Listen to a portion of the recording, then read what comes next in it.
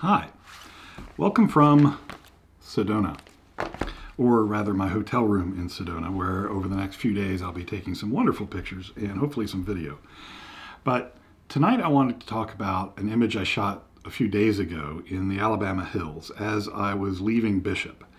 I left early enough to catch the moon setting over the Eastern Sierras, snow-capped Eastern Sierras, from the northern end of the Alabama hills. And I'll show this image now. I love this image. I'm happy that it turned out the way it turned out, and I will show you in this video how I made this image. I didn't shoot any video while I was making this image because I was set up in a campsite and there was somebody in a tent about 20 feet away from me, so I didn't want to disturb them. I was very quiet in opening my backpack and getting everything set up, and wasn't going to mess with video and talking to myself in the middle of the night. So I'll make this video now to show you how I put this image together. This is, once again, a multi-row panorama. I shot this with the GFX and the 250mm f4 lens, and if you're unfamiliar with that, that's what this beast is here. You'll notice in the full image there's a moon over the Eastern Sierras, but in the blue hour time that I was shooting this first image, the moon was too high over the peaks for me to get as I was shooting the top row. I could have gotten the moon and the very tip of, say, Lone Pine Mountain, but I know from experience that the software would not be able to stitch that together because there's not enough information. So what I did is I shot the mountain peaks as the first row with enough of the mountains in the image that I knew the stitch would be successful. And then I shot an individual image of the moon, which is here. And I'll zoom in on it. And that's the moon through the 250mm lens. And I use this later. I drop it in its position where it would have been had I been able to get it all in one frame, and I'll show you how I did that. But back to the top row. So I've shown in previous videos how I assemble panoramas, and so I'm going to skip that part here. I chose all of the images. I think I used the 6th image in the row as the basis for the geometry, and this is the image that resulted. So what I did is I then brought this into Photoshop as edit in Adobe Photoshop, and this will take a little while because it's a pretty big image. There we go. So the first thing I did was I went to the image canvas size and increased the height by about 6 inches. And then I use the marquee select, or rectangular select. Whoops, I have that in a fixed ratio. I don't want that. And selected that new portion and did a shift delete. Click and making sure that contents was content aware and everything else standard. And what I did is I let Photoshop fill in the details of the sky. This gave me the headroom to drop the moon in to the position where it was when I was taking this top row. And this takes a while because it is a big image. Come on, come on, come on.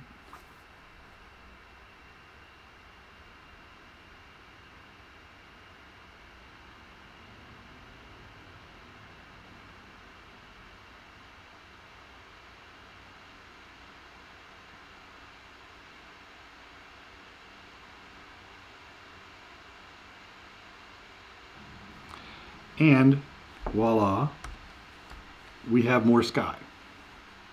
That allowed me to then go back into Lightroom and take that moon image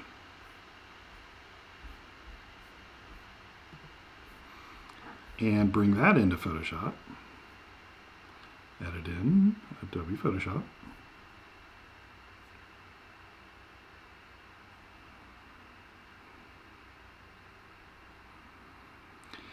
And I have an idea where to put the moon because I shot the scene with my iPhone as a reference. And so what I do is I copy the moon. That's a Command C. Command V to paste. And I'm going to put it there. I'm not looking at the iPhone image right now, but if we go under layers and the type of layering, if you go to screen, see how there's two, all of these will cause the black background of the moon to go away. Let me zoom in.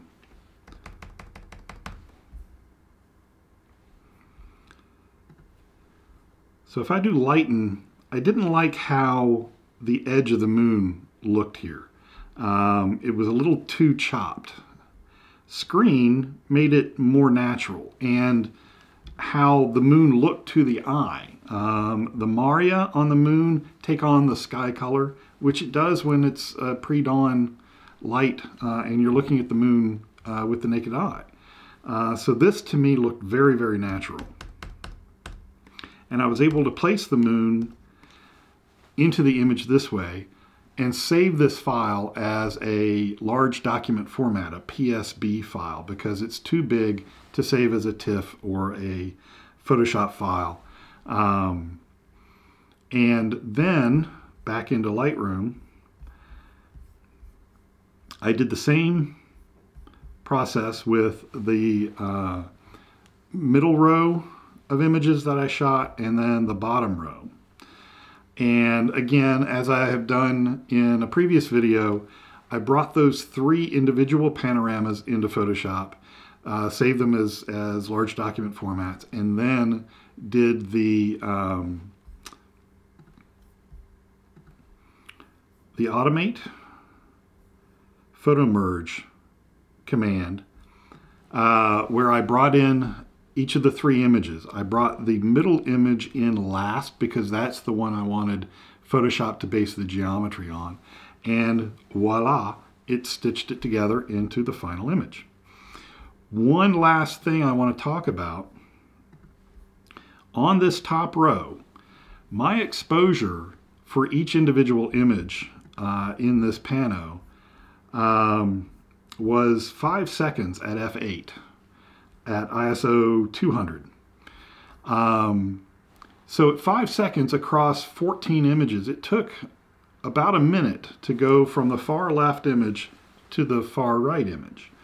And in that time, the light level rose a little bit. So when I did the pano, I noticed that the right side of the image was a little brighter than the left, the sky particularly. And before I brought it into Photoshop, what I did is in Lightroom, I put in a graduated mask. And I'll hover and show the area of the mask. And I brought the exposure down on the right side about 1/3 of a stop. And that looked pretty natural to me. There is a brighter area of sky in the middle. It goes from dark to light to dark. I like that because the moon will be there, and the moon brightens the part of the sky that it's in. And so to me, that was ideal. And that's how I created this image. Now, why would I do this? Why would I shoot 3 rows of 14 images each on a GFX with a 250 lens to do an image that the iPhone could take in one picture? And the answer there is sheer resolution. Let me go back into Photoshop and show you. You got a little taste of this before. This is at 100%. And look at these trees. You can almost count the branches on these pine trees. There's evidence of an avalanche on this piece of the mountain.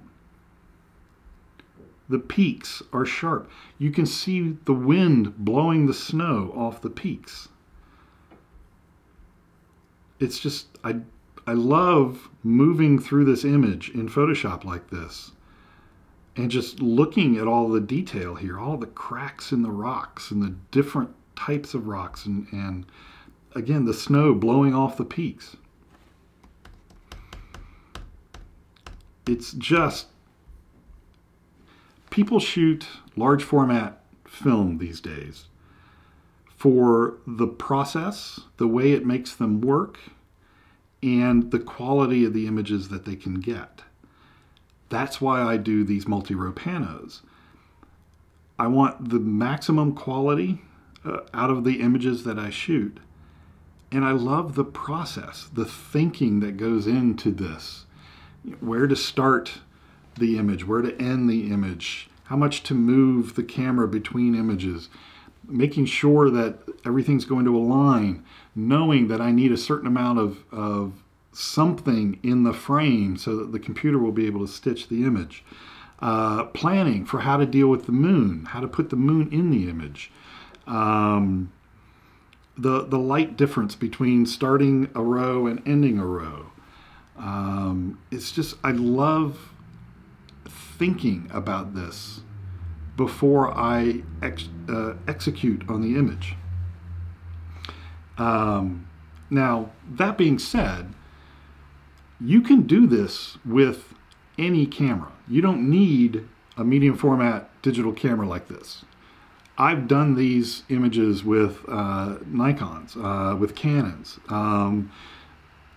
It's really, any camera that you want to use for this will work. The camera that you have will work.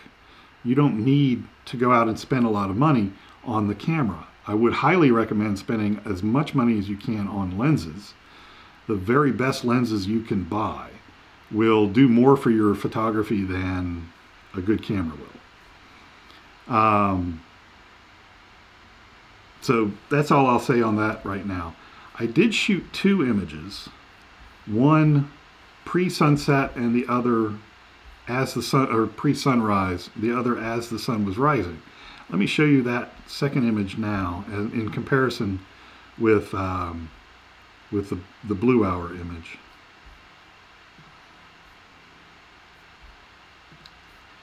And so here's the blue hour, and here's the Alpine light image. You can see the moon shifts. I actually got the moon in the frame. Let me show you what that looked like. The moon was low enough for me to get in the frame. Where is it? There it is.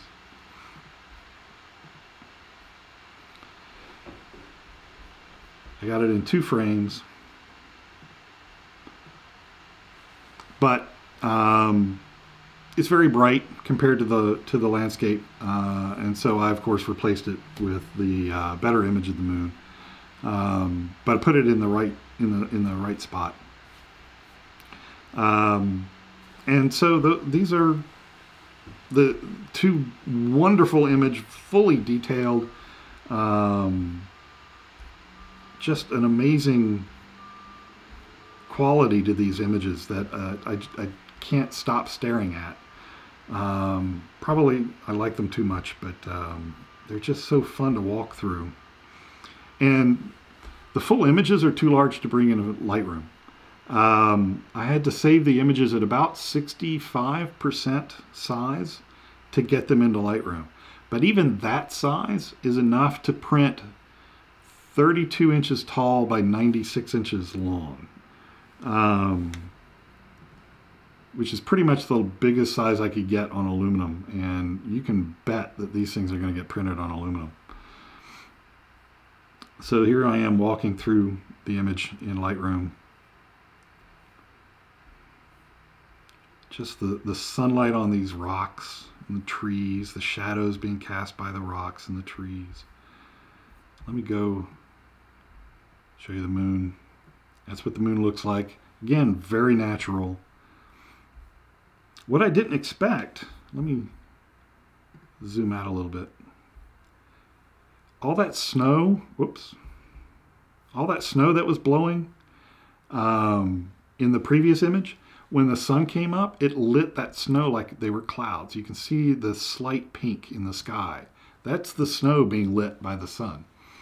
That was really cool. Zooming in 100%. You really, if I move, you can see it, but it's just a subtle pink glow.